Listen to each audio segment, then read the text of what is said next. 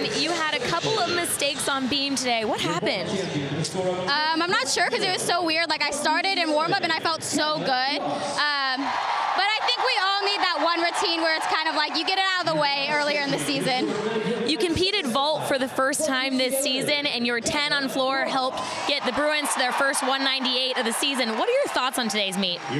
Honestly, obviously there were still mistakes, but it's comforting knowing we got this with all the mistakes that we had today. So that was just like amazing. And it's also cool because like I just started vault this week, so that was fun. It was like my playground out there. And I gotta ask you, what's the secret to get this many 10s on floor? Have as much fun as possible. Thanks, Kate. All right, Kyla, you had a big meet as well, scoring another perfect 10 on vault. What's clicking for you there? I feel like it's been clicking in practice, but I feel like finally I've got my mojo and it's clicking in the competition. So I feel like I really dialed into that mindset where I'm going to do what I do in practice right when I go, and I stuck it in the warm-up, and I'm like, I'm going to do the same thing when I compete. So it was really great to be able to do that again tonight. You were on fire all around, and there was a couple mistakes on beam. You needed to come in clutch on beam, and you did that. How were you able to perform so well under pressure? I feel like beam is definitely an event where it's so mental. So I feel like throughout my whole career, I've really just done so many mental sets on the side so that when I go up, no matter what happens before me, I just think, okay, it's my turn. I'm up on the beam, and this is just another practice run.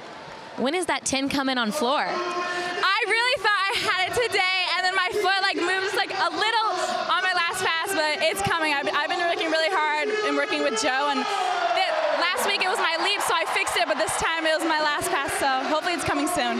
If I know you at all, I know you're going to get back to work on that. Thank you so much. Valerie Condos-Field, head coach of the Bruins last season. She's already flowers in hand. What did you say to the girls to get them back on track after her beam?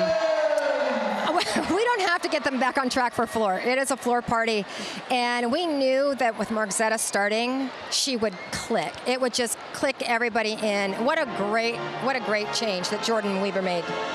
You guys were able to get your first 198 of the season, but there were still a few mistakes, especially on beam. Is this where you wanted to be at this point in the season?